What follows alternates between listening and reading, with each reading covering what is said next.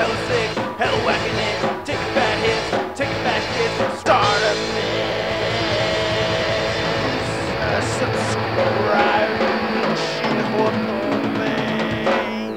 Just tilting just to one side more than the other, like in real life. Oh, hey, what's up, you guys? Artemis Prime here, doing another action figure review on the Max Factory Figma Samus Aran figure. This is an awesome Japanese import over here. I did review the Figma Link figure a little while ago. Thank you to Jerry Nightmare for the loan. And this figure is not mine as well. This is actually my brother's birthday gift, a late birthday gift for my brother. And he loves Metroid, and this is like, he doesn't collect or anything, but he really wanted this figure. If you want to get this figure, you can find it at Big Bad Toy Store. Big! Get your big badass toys at BigBadToyStore.com. Click the link in the description below. So I like the packaging on it. We get this window box over here. It looks like the figure is wrapped in plastic. On the top of the packaging, it says Figma, product number 133. Got some cool art of Samus on the side of the packaging over here. This looks like a picture of the figure of Samus on the left side of the packaging. Then on the back of the packaging, we get all these cool pictures of Samus in all these awesome poses. I'm gonna go give this figure to my brother so he can open it, and I cannot wait to see this thing. Happy birthday, brother. Oh, this is Samus! Oh my god, you have a knife? I want to open this! I gotta review it first, sorry. So here's the figure out of the packaging, and she looks awesome! Great figure by Figma. Look at this. I like how it has this nice sheen metallic look to it, and it does come with the flight stand. She does come with a bunch of other accessories too, but let's do a little 360 here before we get into the accessories and a closer look at the figure. Man, beautiful figure. I really like it a lot. So you can use a part of the insert over here as a display piece. I guess you can just cut that out and make it a little backdrop, which I don't think would work too well because it seems to be smaller than the figure. Then we get this little Max Factory instruction booklet right here that's all written in Japanese. It says Mushi Mushi Aisuku no ne Samasu, and it shows the rest of the accessories on the back over here too. As you already saw, we get this cool Figma stand. Very nice. It has articulation that moves side to side over here. It bends over here, and up here, and it plugs nicely into her back. As we do with all Figma figures, it gets its own Figma Ziploc bag, and I have all the goodies put in here. The figure comes with this hand rack that can hold 8 different hands, and the figure comes with 5 left hands. So you can see we have this hand over here, we get this holding hand for her to hold something, the thumbs up hand, and we get a fisted hand, and we get this full open repulsor blast hand. I really like this metallic look. It has this metallic bronze look over here. Nice sculpted work, nice paint applications. You have the black right here, and like I've mentioned before, Figma does have the best interchangeable hands. And on Samus's right side, she does not have a hand, but she does have her blaster, which looks amazing. God, I love this green paint.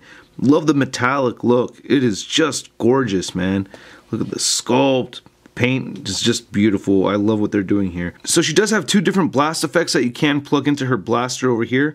Yeah, you just take this guy and just plug it right in like so, and that looks awesome. I love the paint applications over here. This is great. I love how it fades out from pink to clear. That just looks awesome as hell. And then we get a second one over here that has 2 firing. That is even cooler. Look at that. I love how it goes back to the pink over here. That is just a beautiful look, man. Damn, that is so cool. I love what Figma's doing with this. What's also really cool is you could switch this out over here and replace it with this missile firing end over here. And then this is all set up right here so she can shoot her missiles. And even though it's technically incorrect, you can still plug the blaster effects right into here too if you want to. And the last accessory is Samus in her morph ball form, looking awesome. Again, great paint applications. I like the shiny green going through the middle. She does have a peg right here so you can put it on the display stand. So you can get a setup like this over here, which I think is very cool. You can rotate it around on this thing. This just looks great. I'm really glad it came with it. I really like the way it rolls. Seems to stay on one side pretty well. I like that. I've mentioned how much I really like the paint on the figure a couple times already, but man, I can't say it enough. It's just gorgeous! Beautiful figure. The sculpting is dead on too. I really like it. I like how it has this clear plastic going over the visor. You can see looking at it from the side over there. It has that metallic green underneath. I like the metallic silver that we have going on the side of her helmet over here. That looks great too. We have this gunmetal right under here. The red, the green just looks great. The sculpt of the figure is awesome. Here's a look at the top of the helmet, and we get the back over here. Very nice. Great detail. There are little boosters right over here. Again, nice silver paint applications. God, I love this metallic effect in the plastic. It looks great. This is awesome right down here. We have the peg hole for her clear display stand, her little butt. Of course, she has a huge shoulder pads. I really like how it maintains the figure form of a female, you know, while looking very robotic at the same time. And to me, what's exceptional about this figure compared to most other Figma figures are the joints. I really like how they have this rubber material right here in these hip sections, so it really hides the joints very, very well. And it has this great durable and pliable material right over here, so you can bend it around a lot. Cool articulation, but the joints are not exposed. Except for this right here. On this figure, it doesn't stand out as bad. But overall, I mean, really great looking figure. God, I love this gunmetal look right here at the bottom of her feet. That is awesome. Just a fantastic looking figure, and these are quite pointy right over here. Now, while there are some limitations to the articulation, overall, the articulation is awesome. She cannot look up. She only looks up that far, which is basically looking straight on. She can move down just a little bit. She rotates side to side right here at the head, and you get a little bit of a neck pivot too, which is cool. I like that. She has two joints at the shoulders. So she has this part where she connects right here, and that moves up and down and forward and back a little bit. She has a little bit of a hinge right here on these massive shoulder pads, and then she does have another shoulder joint right here at the very, very top of the arm that allows rotation forward, and it can move outward, and it can rotate right here at the shoulder. She has a single jointed elbow. She does have wrist articulation that moves side to side, and she does have a hinge that moves up and down. And same thing with all the other hands over there. And then on this side, of course, the articulation ends at the elbow. She does have a diaphragm joint that moves side to side. It does crunch forward and back pretty well, and it does pivot right here at the diaphragm too. She has great hip joints. I really love how the way they did these hip joints.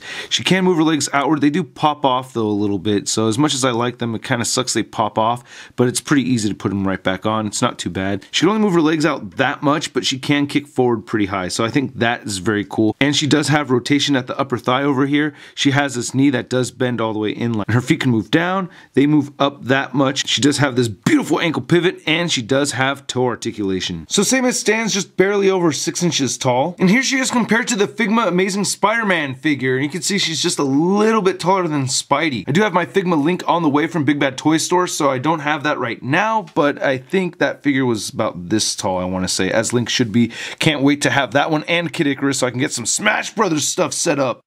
And here's Samus compared to another import figure, the SH Figuarts Red Ranger. And here she is compared to Hasbro's big time letdown Spider-Man figure. So I think these Figma figures are amazing overall, man. Just love the paint applications, the sculpting, the articulation. I mean, what else can you ask for? Yeah, they're a little bit more expensive. They cost around $50 a piece, but man, you get what you pay for with these things. A lot of pictures of this figure, so please check out my photo gallery at toynewseye.com. Hit the like button if you like the video. Please leave a comment and subscribe. I'll catch you guys later. Peace.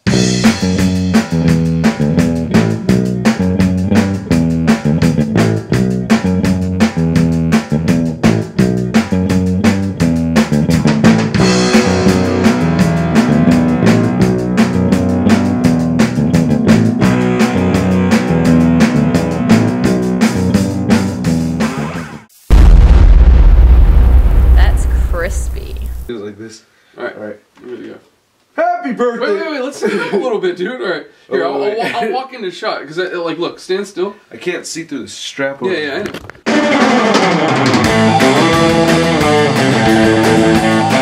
know.